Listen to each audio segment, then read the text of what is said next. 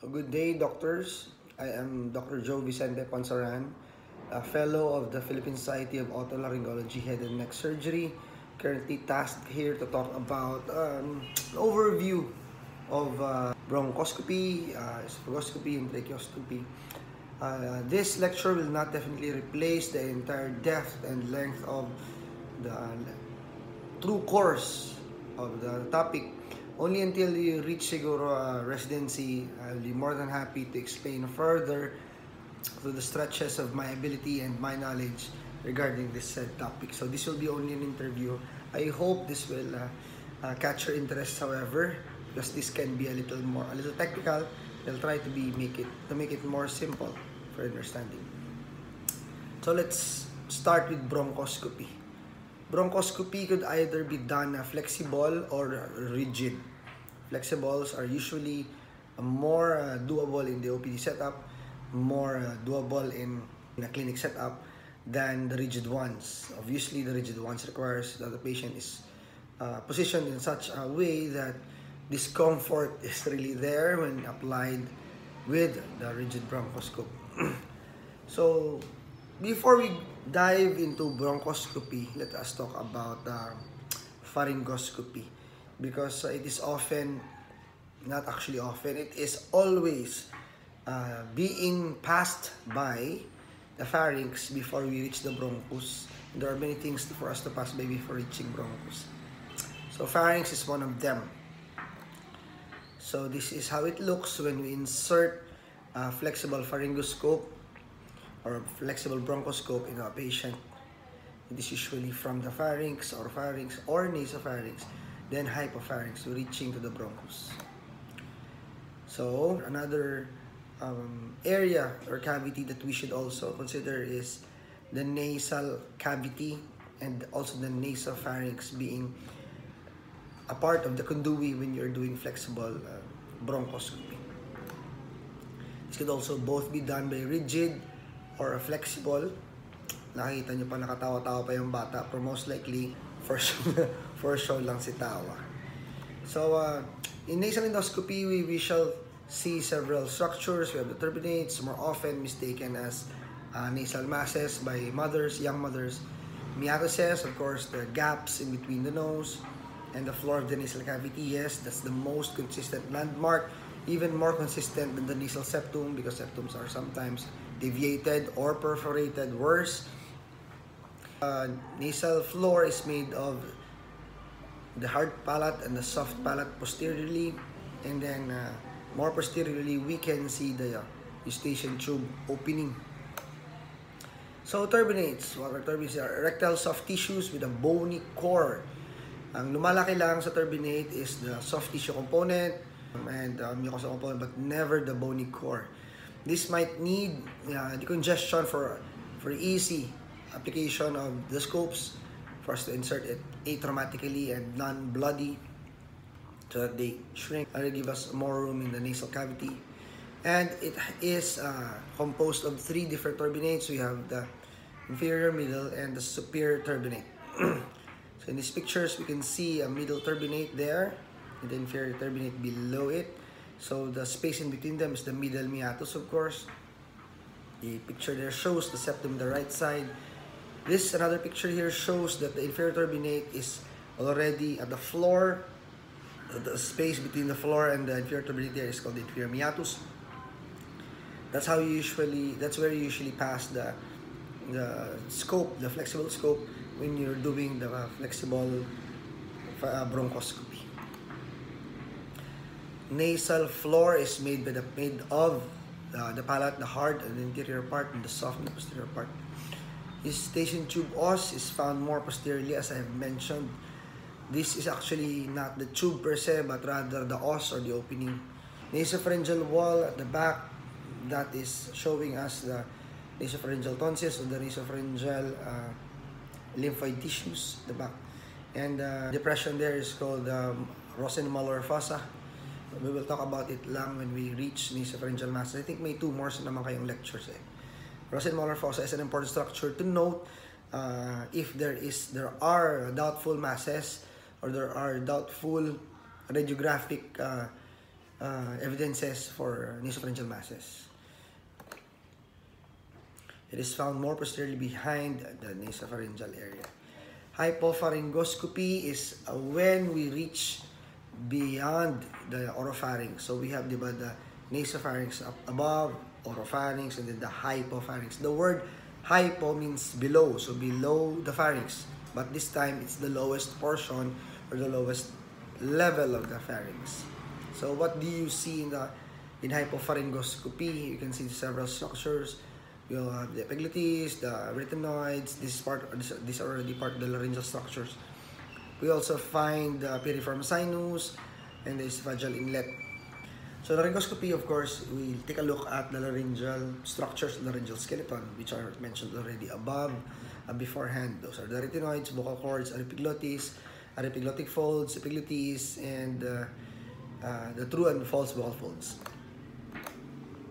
Tracheostomy, after reaching the larynx is already the trachea, correct? So tracheoscopy could be done via two ways or two routes. It could be done via the pharyngolaryngoscopy or direct tracheoscopy through a tracheostomy tube inside to an indwelling tracheostomy tube. There is an example of a patient and a figure showing a tracheostomy placed in the interior neck of the patient. Tracheostomy is almost always placed for upper airway obstruction purposes. But of course, there are other indications to perform tracheostomy rather. So tracheoscopy through the tracheostomy in situ is done directly to the hole of the tube to inspect the trachea below the insertion of the tracheostomy tube. Of course, this will not see the upper portions of the trachea. We should review that remember that the trachea is made of hyaline cartilage, C-ring shape. There are actually 18 to 22 of them, and the trachealis muscle completes the tubular structure of the trachea at the posterior part, so that we are reminded that the trachea's cartilaginous skeleton is only anterior and lateral parts. It is void of a cartilage posteriorly, and it is approximately 11 cm in length and 2 to 2.5 cm in diameter in an adult. Of course, younger patients have smaller and narrower and shorter trachea. So why do we perform tracheoscopy? We can perform a rigid tracheostomy for several purposes. It can be diagnostic for tumors, diagnostic for foreign body, diagnostic for evaluation of trauma, be it penetrating or a blunt abdominal, cervical and thoracic trauma. It could be also therapeutic when we do excision biopsy. We could do excision of the mass, removal of the foreign body. Those are for the rigid ones. Flexible tracheoscopies, although they can be done in the OPD and may not need admission, its practical use can be limited only to a certain extent, especially if we do foreign body extraction that is just done in a rigid way. And excision, of course, excision is best done in a rigid way. But all of that, flexible tracheoscopy is moreover helpful in diagnosing neonatal or congenital conditions that may need a flexible apparatus for us to observe. So one of the congenital or neonatal conditions that we find in the trachea is tracheomalacia. Tracheomalacia is the flaccidity of the supporting tracheal cartilages. So that is the trachealis muscle and then the intertrachealis muscle, of course, also. Laxity or weakness in the intertracheal soft tissues and collapse in the windpipe as the patient breathes. Pwede siya inspiration or expiration, pero commonly during expiration na sila. Tracheoesophageal fistula could also be diagnosed through esophagoscopy, through tracheoscopy, flexible more than in the rigid one. This is a condition where an aberrant connection between the esophagus and the trachea exists. It has several patterns. So these are the patterns: type C, type A, type H, type D, and type B. Some books will label this as 1, 2, 3, 4, and 5. Whichever book are you following or journals are you following. Also remember that the most common form is a blunt sac pocket in the esophagus proximally, and then distal, esophageal, tracheal, fistula, and the least most common is the other way around. Proximal connection of the esophagus to the trachea and the distal blunt pocket. Bronchoscopy. Now we have reached the bronchus from the trachea already. Bronchoscopy could be done rigid, which is done by the ENT, and these are the parts of the regular bronchoscope. We have, it is a little tricky because when you do bronchoscopy, you are performing this usually in general anesthesia, and we know that the safest way of doing general anesthesia is through inhalational gas form rather than in the IV. So we are actually performing an inhalational general anesthesia, and then we are passing the rigid bronchoscope through the same route. So we have to have a connector between the anesthesia machine and the bronchoscope itself, so that we will be able to ventilate the patient while we are trying to perform our bronchoscopy at the same time. That occlusive eyepiece there in the rightmost part of the picture prevents the gas from going into our eye, and of course that prevents us from inhaling the gas and prevents fogging the area for us to see clearly when we're doing the bronchoscopy. So there's another way to do it. We insert a flexible, rigid scope together with the bronchoscope, and the rigid scope is being attached to a monitor piece para makikita natin sa camera or sa monitor ang atong gina-perform. And then there are also ports for manipulation for the instruments. How we usually do bronchoscopy is patient being supine, and of course patient should be, some books will say it is normal neck flexion, but it is often being practiced also that the patient's neck should be hyperextended, so is to straighten the airway.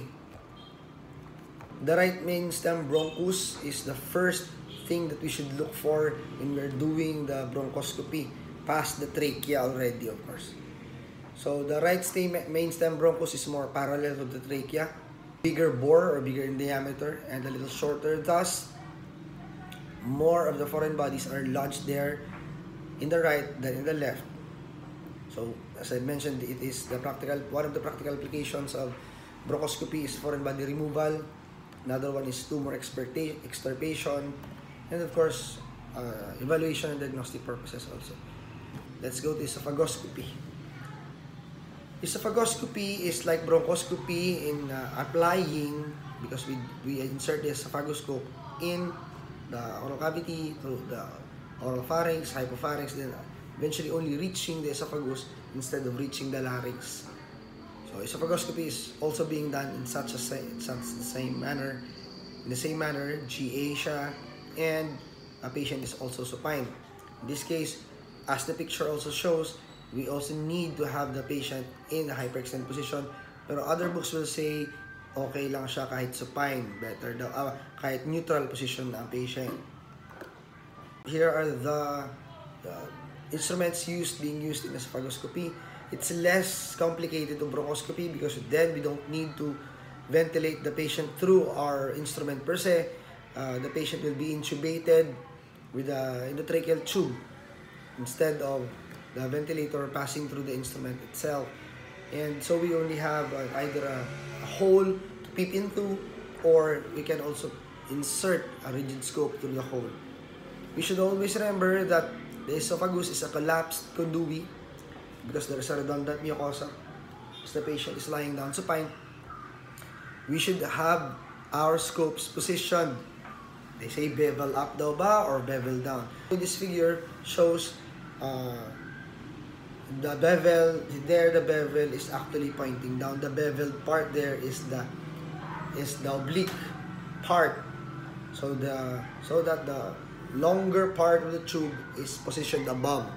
The bevel is the oblique part, not the extended portion of the tube.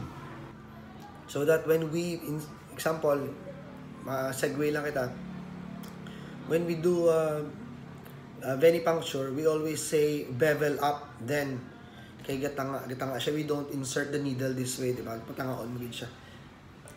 In such a manner, there you are. We should always remember that there are 4 normal anatomical constrictions of the esophagus. So that when we're doing esophagus, there are sometimes parts that may be hard or you may feel resistance. That is normally found in these areas. So cricopharyngeus, that's the muscle hugging the esophagus from the trachea around one side of the trachea, one side of the cricoid to the other. So since it forms a sling, sometimes it muscle contracts, thus you will feel some constrictions in that area when you insert the scope. Care should be taken, reason later lang natin ihambal, to somehow forcefully insert the scope in the cricopharyngeus. And of course, as a rule, pag medyo hard, you do not just push the scope forcefully. You try to manipulate. If not, call it as constriction already. You might not able to pass it through or pass it to a different resident, different doctor to perform it. Another one is an arc of the aorta. Because as the arc of the aorta is slinging over, going down to the thoracic and abdominal aorta, it somehow impinges on a certain area of the esophagus, thus causing constriction also, external constriction. The left main stem bronchus is another one, and compressing also, and then the left and the GE junction or gastrointestinal junction, gastroesophageal junction rather, is another constriction. Some books will say the diaphragmatic hiatus is the one that causes. Some books will say G junction, but for me, I believe in the school of thought that it is the G junction being the fourth for constriction of the esophagus when we do our esophagoscopy. Here is the reason why we do not forcefully insert the esophagoscope when we're performing the esophagoscopy as we pass by the cricopharyngeus area, because of this structure. The Killian's triangle is actually a weakness or a weakened part of the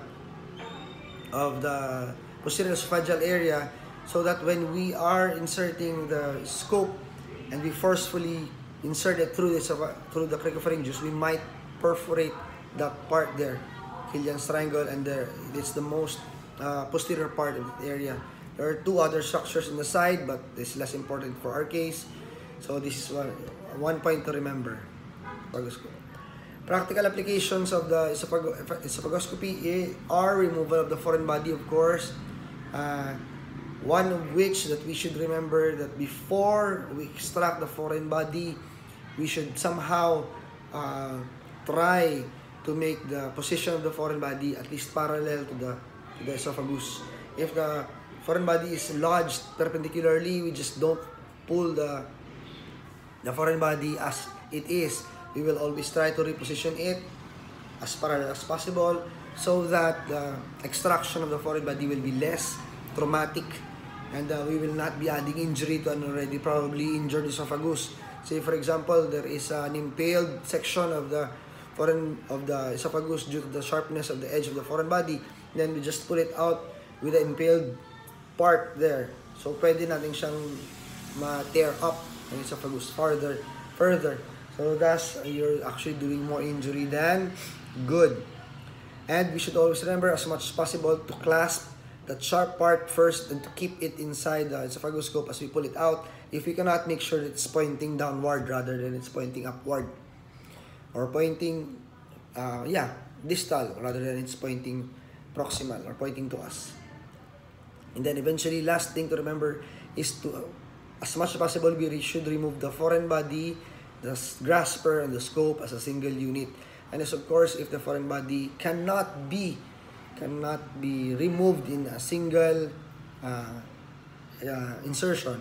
In cases of meat, foreign body, in case of balot, foreign body, and other foreign bodies in the esophagus that may need piecemeal removal. In that case, you don't need to remove the scope. You just need to maintain the scope there, and then you do piecemeal removal of the foreign body. But saying, for example, if the foreign body is as solid as a coin, you can grasp the coin and then pull the coin a little bit inside inside the esophagus scope, and then you remove the three as a single unit. Here is an example of a bone in the esophagus. There you see that the sharp edge is slightly impaled in the lateral of the esophagus, and then the operator there tries to manipulate its position, and since the sharp edge is impaled, you position it more parallel to the rotation of the esophagus, then eventually pull the esophagus and the esophagoscope and the grasper as a single unit with the sharp point facing downwards or facing distally. So here's an example, medyo malas-malas lang. If this is the situation in the left picture, you see an open safety pin with, of course, the pin being facing towards you, or facing towards the pharynx, facing upward.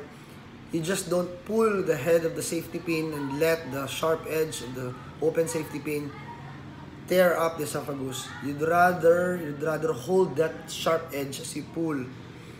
On the contrary, if the position of the safety pin, which is in the right picture, showing that the pointy edge is pointing downward, if you don't have a chance of holding the sharp edge,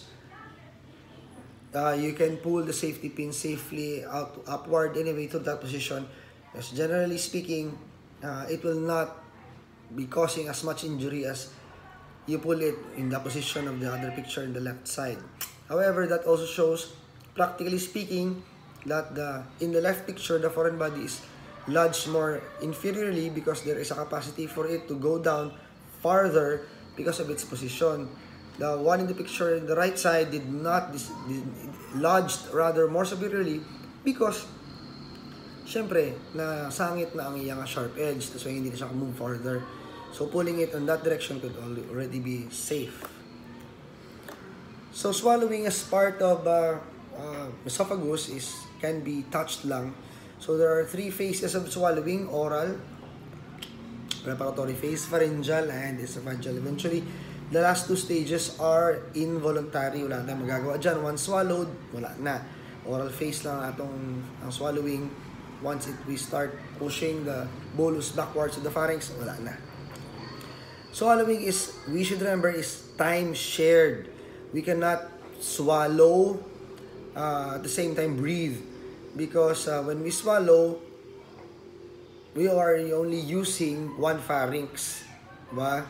We have two tubes down below the pharynx. We have the trachea, we have the esophagus. But above, we have only one pharynx. So preparatory phase, you cannot chew at the same time, breathe. That's why transient cessation of breathing and then swallowing of saliva and bolus could only happen one at a time, because they're sharing one time. They're only sharing the time. So that we know that patients cannot swallow and breathe at the same time. Otherwise, masalamukan ikaw, that's aspiration. So, or nasal regurgitation. This commonly happens in neonates because their pharynx and the laryngeal structures are not yet well developed.